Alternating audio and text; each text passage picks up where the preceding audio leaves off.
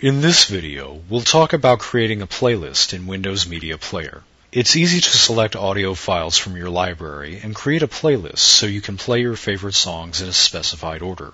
You can also save the playlist so you can access it again and again. Here's how. Click the Start button, and then click Windows Media Player. In the left pane, click Create Playlist. Type the name of the new playlist in the New Playlist box, and then press Enter.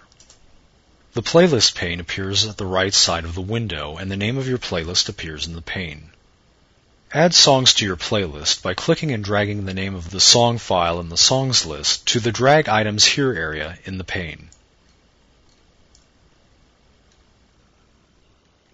Pause playback by clicking the Pause button. You can also drag the entire album to the pane, and Windows Media Player will play all songs in the album in the order they appear in the list. You can move as many copies of the same song to the playlist if you want.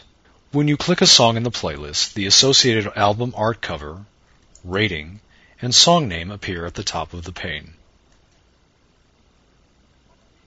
Here's how you can manipulate the playlist to suit your needs.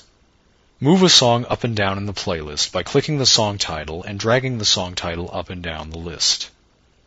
Delete a song from the playlist by clicking the song title and clicking the Delete button.